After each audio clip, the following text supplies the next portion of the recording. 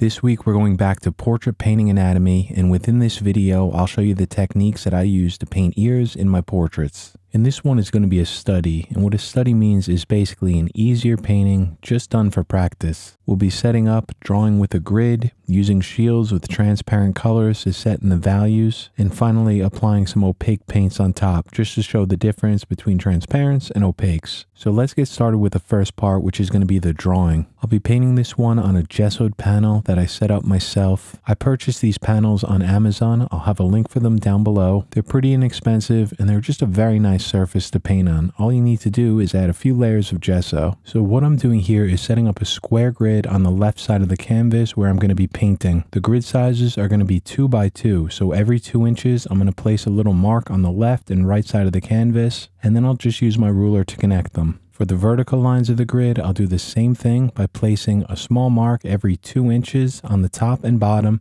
and then I'll just use my ruler to connect them. And then once this is done, I have a 2 by 2 square grid set up and I could start the drawing. So what I did was take the photo reference, lay a 1 by 1 grid over it in Photoshop and print it out. You can see it on the right side of the screen, and what I'm going to do is I'm just going to work from square to square, adding in all of the contour lines. Now this is going to be a study, so you're going to have to allow yourself to be messy with it. And what I mean by messy is that I'm not going to be concerned with any of my grid lines, sketch lines, or mistakes showing through in the final painting. I'm not going for any type of perfect painting or photorealism. I just want to get down the basic shapes of the ear. A study like this is much more of an exercise in seeing, an observation rather than actual painting. So I set up the grid of my completed painting on the left side of the screen, so if you're going to be painting along with me, please feel free to use this as your reference. As I'm drawing this in, what I'm trying to do is just focus on one square at a time. I'm starting from the outside and working my way in, and what I like to do is I like to use each grid to look at the start and stop point of each one of these curves. So as I'm doing this, you'll be seeing me adding some small marks along the edges of each grid square. Those are basically reference points. And once I have those reference points in, I look at the reference and just follow the curve of each line that I see. And that way I just know where each curve is going to start and stop so that I can get my drawing in accurately. For drawing this in, I like to use a hard pencil, which is going to be very light. So I'm using a 4H here, and I'm using very, very little pressure to draw this out. As I'm drawing with this, you'll notice that my hand is more toward the back of the pencil. That just allows me to use less pressure and keep these lines light. One way that I like to think about this is that I'm not trying to think about outlines. I'm just trying to think of where transitions, where values start and where they stop. If you draw or paint dark outlines around any part of a painting, it's going to flatten it. It's going to make it look like a cartoon. And that's the natural way that we'll draw or paint, just adding in outlines. You see that with kids all the time. But when you get a little bit more advanced, you'll start to realize that to render the effect that you're trying to see, it's much more about where values start and stop and the transitions between those. So even though right now, technically, yes, I am drawing in outlines, I'm not thinking of them like that. I'm much more thinking about this is where a shadow is going to be, or this is where a highlight is going to start or stop. And if you're just starting out using a grid, it may feel a bit weird the first few times that you do it, but I promise you it gets so much easier with some practice. The more you do, the easier it becomes. And once all those lines are drawn in, what I like to do is use a kneaded eraser. This is a very soft eraser. It almost looks like a piece of Play-Doh or silly putty. And then I'll just work my way around the whole painting, just lightly going over this. This is just going to lift up some of that graphite to make these lines a little bit lighter. If you erase out too much, it's no big deal. You'll still be able to see those lines, so you could just redraw them in. And I'm also paying attention to those grid lines, just trying to erase those out more than the actual drawing. So now that's the first part done. We have the drawing in, nice and easy. Anybody can do this. So what we're going to do now is start adding some of the paint. We'll be starting out using transparent colors, painting in the shadows. I'm using a simple flesh tone that I mixed myself, which I'm placing up on the screen right now. And the paint that I'm using is Createx illustration colors, which are going to allow me to erase into the paint for the first part of the painting. The first thing that I'm going to do with this flesh tone mixture is start adding in some of the darker shadows using a shield. Any type of airbrush shield is just fine for this. You could even make your own, just cutting out some ripped pieces of paper. The one that I'm using here is a French curve made by Drew Blair, School of Realism. I love these shields because they're standard French curves, but they're made out of mylar, so they're pliable. You can move them around the canvas very easily to paint in the shadows. This part of the ear is called the helix. It starts on the top and then just kind of works its way around the outside of the ear. So what I'm doing here is I'm using my shield to line up along the edge of the helix, starting on the right side, and then I'm spraying over to the left and down.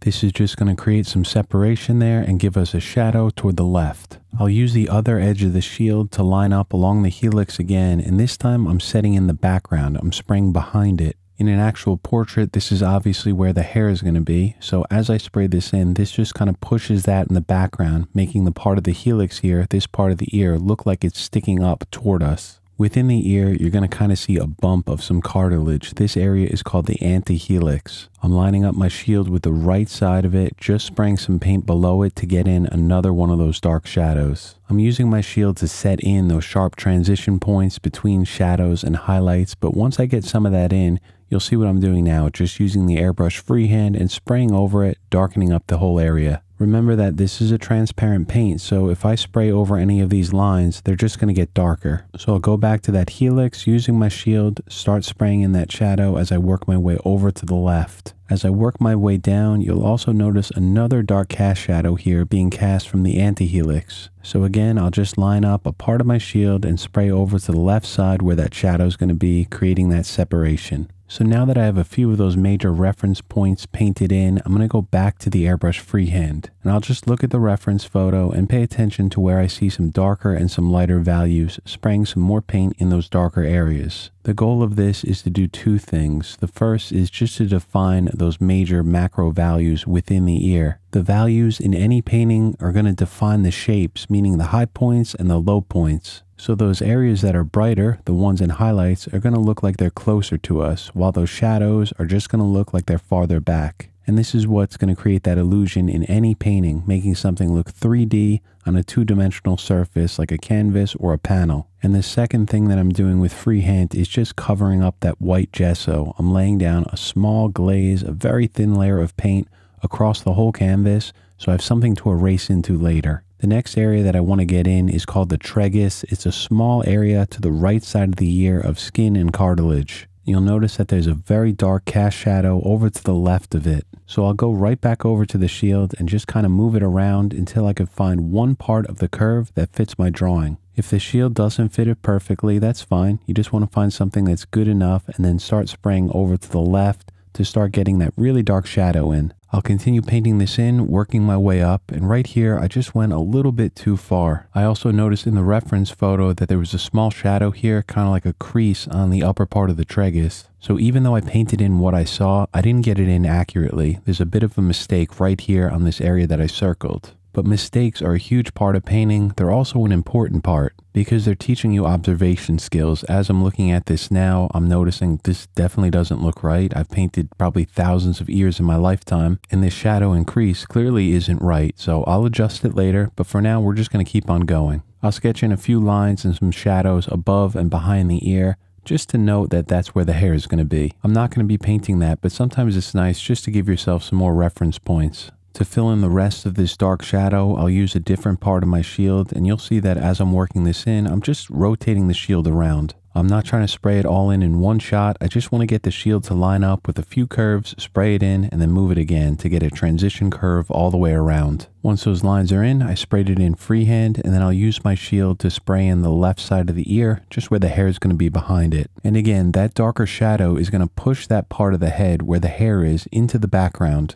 This is going to make the ear look lighter, so those highlights are going to make it look like the ear is closer to us than the background. And then I'll just use the airbrush freehand again and start spraying in some of the shadows that I see within the earlobe. And at this point, this ear is basically done. It took no more than 10 minutes to draw and paint in. So if you're just practicing and working on a study like this to learn the basics, this is a pretty good place to stop. What I'd recommend doing is find another photo reference, maybe with the ear at a slightly different angle, and then try it again. Set up a new grid, sketch it out, and then paint it in again using a single color. The nice thing about working on a monochrome painting or a grisaille, something that's one color, is that you're really just focusing in on drawing, adding in the lights and darks where you see them. And for painting, that's going to get you like 95% of the way there for anything that you want to paint. But if you want to go a little bit farther, try out some different techniques like erasing or opaques, I'll show you what to do next. I'll start moving away from the reference photo, still using it as a guide, but I'm going to play around with a few things. I'm going to make the ear a little bit darker, like a darker complexion, and I'm also going to be adding in a good amount of texture. So I'll use my eraser here not only to add texture, but also to start pulling out some highlights. As I erase out, I can start changing the shape of things. If a shadow is in the wrong area, I can kind of just slightly move it or nudge it in a different direction by erasing. And also I could start working on the contrast by erasing into the highlights, making them brighter, and then eventually spraying some darker paint into the shadows. And if you're just starting with the eraser, allow yourself to be messy here. You could use hatching or cross-hatching techniques. For this one, the goal of erasing is not to add a very accurate looking skin texture, but just to pull out highlights, to make some areas in the light look a little bit brighter, like light is reflecting off of them. Of course, it's going to be adding texture too because you're scratching into the paint, so try to have some fun with it. You know, you don't have to erase out in small circular motions. If you'd like, you could use all hatching, where you just erase out a bunch of thin parallel lines. I'll rework some of these dark shadows using both freehand and shields, spraying in some sepia to help darken it up and cool down the color temperature. But you don't have to follow that. This is a great time to experiment, try out different colors. If you'd like, you could try using the color black. That'll work very well. You just have to be careful with it because it gets dark very quickly. Or you could even try some higher chroma colors like some violet or some blue, spraying it into these shadows just to add a bit of saturation into them. And that's what makes a study so fun, because this painting is for no one else but yourself. It's about trying all different types of techniques and experimenting. You may find a few things that you love you could add to a future painting, add to your bag of tricks. And you're also going to find a lot of things that you don't like about the painting, and that's equally important, because at the end of the day, it's all about learning and trying to improve as a painter. So at this point, you can see that I used a lot of erasing to pull out highlights, adding texture, and also bumped up the contrast by spraying sepia, darkening up those shadows. And I think at this point, this works very well as a study because it's a bit messy, but it's showing the values that I want. And it kind of looks more like a sketch or a pastel drawing than an airbrush painting. And this is just my opinion, but there's something about this I like, where it doesn't look like a painting anymore and definitely doesn't look like an airbrush painting. It's just kind of showing the marks of the eraser and giving off a bit of a grungy look. But now let's say you don't like that look and that's not what you want in your painting. The two very common ways to avoid that is, one, to obviously not use the eraser, not add any of those scratch marks. But the second is to use a lighter opaque paint to kind of blend everything smooth. So that's what I'm doing here. I'm using the color Opaque White by Createx Illustration, and I added a very small amount of orange into it. The purpose of adding the orange is just to help kind of mitigate some of that blue shift. It really doesn't do that much. You'll see as I continue painting this. So what I'm doing with this Opaque White is that I'm spraying it into the areas just like I did with the eraser, spraying any area that I want to look brighter. You'll notice that dramatic color shift. That's the blue shift from using a whiter paint. I could use that flesh tone color to spray over it, but you can see it really doesn't do that much. There's still a pretty dramatic color shift in between the areas that are erased out and the areas that are sprayed in with white paint. We'll come back to address that later, but for now I'm going to go right back to this white paint and use it just like I did the eraser. Instead of erasing out paint for highlights, what I'm doing here is adding the highlights in with the opaque paint. And you can still get some texture here, but with the airbrush, everything is going to be a lot softer, and you're not going to have that erasing texture. So a way to fix this is use the color orange right out of the bottle and lightly spray it over any of the areas with the blue shift. Orange is the complementary color to blue, so it's going to just help tame down some of that blue color. So let me go back to that lighter opaque paint, spray it over the entire ear just to lighten up areas that I want to be brighter. This way we have the blue shift across the entire ear, and the way I'm going to fix it is go right back over to the color orange and start spraying it, glazing it right over the top. You need to go slowly with this, but you'll see that that orange just really starts to tame everything down. And the more of the color orange that I spray, the less of a blue shift we're going to get. Now, I only spent a few minutes with the color orange, but you can see the effect that you can get. Everything is much softer and you don't have that texture. And if you spend a bit more time using the color orange and the flesh tone, reworking areas that still have a bit of a blue shift, you can clean this up to where it's almost perfect. And this is what the final study looks like. It's a quick little painting, shouldn't take you any longer than 10 to 15 minutes, even if you're going through transparents and opaques. But of course, the more time that you spend on it, the better you can get it to look. So that's it for this week's video. Just a simple little painting. If you're interested in more advanced stuff, we're going to be doing that within the next few weeks. And like always, I want to say thank you so much to the generous support of the channel members. I'd like to welcome the newest member, Sharkin, this week. Thank you so much for joining and welcome. And Leon, thank you so much for rejoining. I appreciate it. And so that's it for this one. Thank you guys for watching. I'll see you back here next Friday.